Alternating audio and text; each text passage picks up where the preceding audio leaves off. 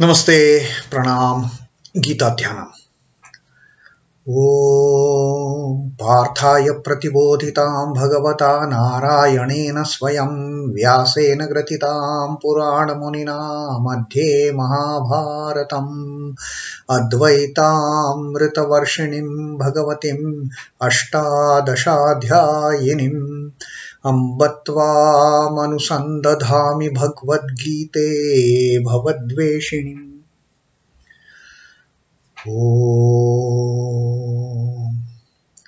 O Bhagavad Gita, with which Lord Narayana himself gave enlightenment to Arjuna. The ancient sage Vyasa included it in the Mahabharata. O Goddess, showerer of the nectar-like knowledge of non-dualism contained in your 18 chapters, O my affectionate mother, the destroyer of rebirth, I meditate upon thee. Krishna Vandana. Vasudeva sutam devam kansa chanura mardanam devaki paramanandam krishnam vande jagadgurum. Son of Vasudeva, the slayer of Kansa and Chanur, extreme delight for Mother Devaki, O Lord Krishna, the supreme teacher of the universe, my salutations to you. Srimad Bhagavad Gita, the 8th Adhyaya, Akshar Brahma Yoga, and today is our 15th Shloka. Yesterday we had read that beautiful, very short 14th Shloka where Sri Krishna told us how I am easily attainable. Don't consider that I am very difficult to attain. I am not Durlabha, I am Sulabha. I can be easily attained provided Anyachetaha satatam yo mam smarati nityashaha. Without thinking anything else. One who constantly thinks about mine every moment, who constantly thinks about me and every day. Not once in a while. Tasya aham sulabhaha, for that person. And how is that person that Sri Krishna has defined? That person is nitya yuktasya yoginaha. Ever steadfast yogi. To that ever steadfast yogi. Tasya aham sulabhaha partha. O Partha, O Arjuna, I am easily attainable by such a ever steadfast yogi. Now, a question arises in mind. What will happen when we attain the Lord? Why is Lord every time and then, every now and then, he is harping upon attain me, the ultimate goal, that he had talked about the paramāṁ, the ultimate goal, achieving the ultimate goal. That is what he had told us in the 13th Shloka, at the end of the 13th Shloka. And in the 14th Shloka, he had told us that he will reach me. Tasya aham sulabhaha. Why so? What will happen if one attains the Lord? That now Sri Krishna is going to tell us in the 15th Shloka. And for that attainability of the Lord, how sulabha it is. Sri Ramakrishna in that example, in his teaching, he has told us, you take a step ahead, you take a step forward towards Lord. Lord will come 10 steps towards you. It becomes that much easy. So, having attained the Lord now, what happens? What is the benefit? So that Sri Krishna is going to tell us in this 15th Shloka. upetya punar janma duḥkhālayam aśhāśhvatam nāpnuvanti mahātmānaḥ sansiddhiṁ paramāṁ gatāḥ. Upetya, having attained me, now he is telling clearly what happens when the yukta chetasaha yoginaha, the ever steadfast yogi, attains me so easily. What happens after attaining me? Upetya, having attained me. Punar janma, the rebirth. Duḥkhālayam aśhāśhvatam, the pain, the punar janma. Punar janma is I mean, it is that it starts with the pain. And aśhāśhvatam, it is non-eternal. When we get this body, it is not that we come in this body, forever to enjoy the beauty, to enjoy the joys of the world permanently. It never happens. The moment the Jivatman takes birth in a body, the moment the Jivatman gets embodied in this limited periphery, limited form, what happens? It gets converted to a temporary form. Some beings, maybe they will be living for microseconds, minutes, days, weeks, months at the most, years. Like those small microorganisms, the tiny single cellular life forms, beings, the microscopic beings, they may be enjoying that birth for a matter of a few hours, and then that's it. Once that cell wall ruptures, that's the end of it. The life form just escapes that temporary form. As you grow higher, evolve in the higher order, maybe your longevity lengthens, that's it. But it is not aśhāśhvatam. It's not, no physical form is eternal. It is only the Atman, the Brahman, the paramādivyam purusha, that is the permanent feature. So the only aśhāśhvata is the paramadivya purusha. That is the aśhāśhvata. Otherwise everything else is aśhāśhvata. And the moment it is a punar janma. It is such a pain, isn't it? Pain for the child, pain for the mother. We enter this world with such a huge cry. Oh my God, I have again come here. Look at me. And of course, that is our own deed, isn't it? We don't want the final liberation. We don't want the moksham. We don't want the nirvana. And we keep on doing all sorts of things. And finally, we have to come back. And when we have to come back, it is duḥkhālayam. It is a house of pain. It is a house of misery. It is a house of grief.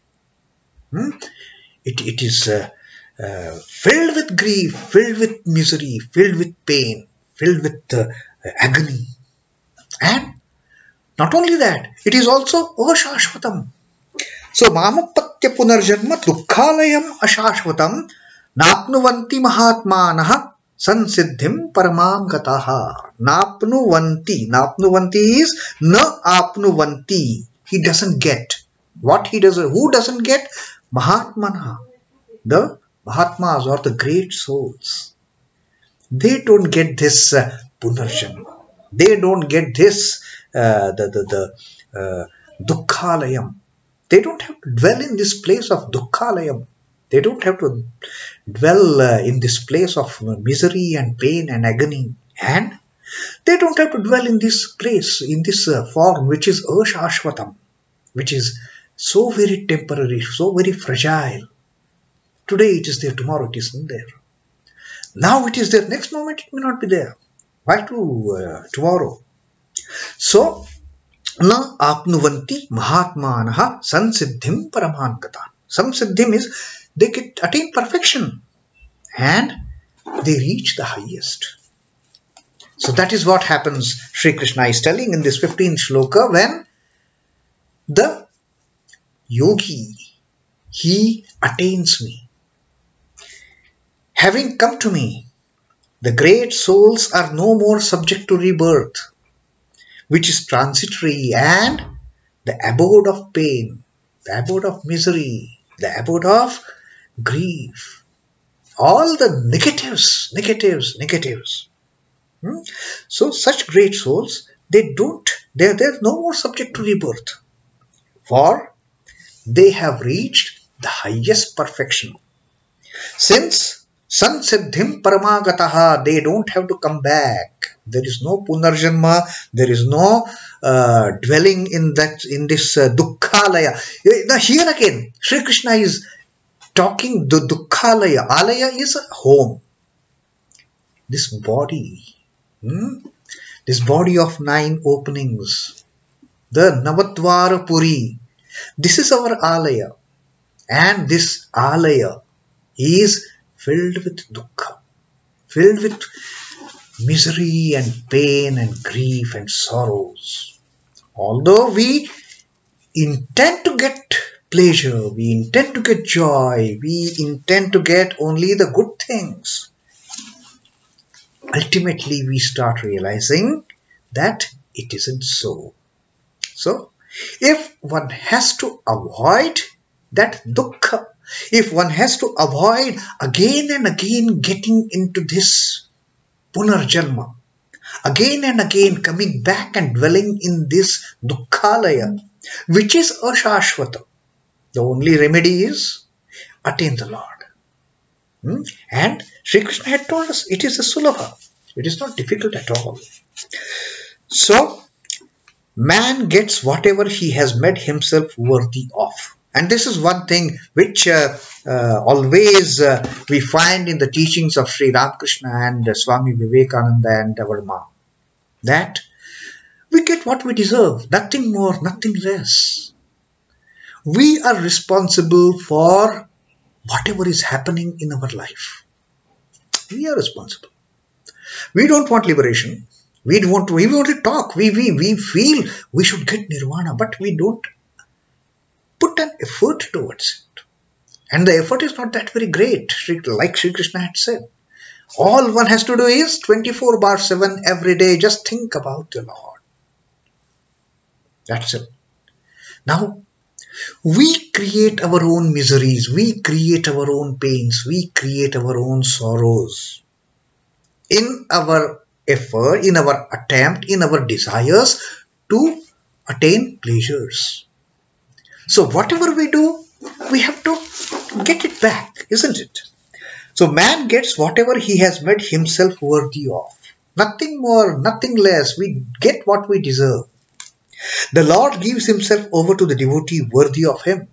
And there is no gain greater than this. That's why Sri Ramakrishna says, take one step forward towards the Lord. Lord will come 10 steps. You don't have to do much effort in that.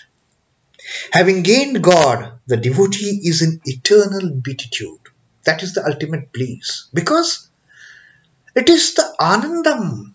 It is the absolute bliss in that realm, having one, becoming one with the Satchidanandam. That is the ultimate truth. That is the ultimate existence. That is the ultimate bliss. The wheel of birth and death does not touch him anymore. It is mukta. It is that tiny soul gets into the realm of becoming ever free. No more. Even if that soul comes down, just a matter of a little effort, and it's free again. So, the wheel of birth and death does not touch him anymore. He doesn't have to come down again and again and again and experience all those miseries and pains and sorrows and dukkha. That is what happens. Now, on this particular thing, let me tell about how are these kind of beings, those who are ever free. Now, Sri Ramakrishna has categorized, the beings in 4 types. There is one, ever free. That ever free is Nitya Jiva. That being may come, take birth, but that being doesn't get into that phase of being embodied in a duḥkhālayam. For that jeev, for that being, it is just experiencing once again the beatitude, the bliss of the Lord. For that, these nitya mukta, these ever free, nitya souls, they come down. There is another category, mukta. They are not as free as the nitya, as ever free souls, but they have done quite a lot. They don't get trapped in the net. The moment they see the fisherman's net being spread in the pond, these are the type of fish that Sri Ramakrishna always used to give an example of 4 jivas. These fish, they see the net is coming and they just, they escape from getting trapped in the net. Those are the free souls. They don't get caught in the net at all. Although they may not be the perfect souls, they may not be the ever free souls like the nitya jivas, but they don't get trapped. The moment the net comes, the nitya, their net doesn't reach them at all. They are beyond the grasp of the net. But even the muktaji, the free souls, they see the net coming and they make their way out, not to get trapped. The mumukshus, they get trapped and their efforts start to get out of that net. They are the strugglers. And of those mumukshus, maybe one among the millions, he will find a way out. Others, they have to again come and restart the journey. It is not that their efforts in that phase of life, they get wasted. Sri Krishna has told us that the efforts never get wasted. In the next birth it again starts, but then one has to again experience that aśhāśhvata form, which is a duḥkhālayam, till the final escape. And then there are those bound souls. They are so much attached to this worldly life. In spite of knowing fully well they are trapped, they don't accept the fact that they are trapped. They say, I am free, I am very fine. And on the contrary, what they do? They dig themselves further deep into the catching that net in their mouth. Those fish, they will further dig deep down into the mud, further getting embedded in that net. No effort to get free, and they feel, I am so safe, I don't have to worry about. But they don't know, it is just a matter of the fisherman pulling up the net, and that is the end. And again the cycle starts. So there we have that. Sri Krishna says that once you attain me, you don't have to come back at all. There is no punar janma, there is no duḥkhālayam, that experiencing that temporary phase, aśhāśhvatam.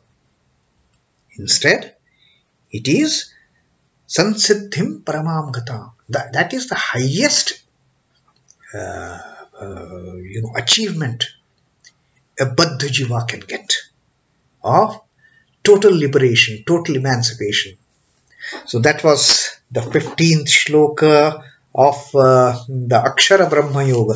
And what is the difference between this wheel of birth and death, the punar janma, and the eternal beatitude, that Sri Krishna will tell us in the next 16th shloka that we will take up in our next reading. Till then, Om Namo Bhagavate Vasudevaya. Sri Krishna Arpanamastu. Jai Sri Ramakrishna. Jai Thakur. Jai Ma. Jai Swamiji.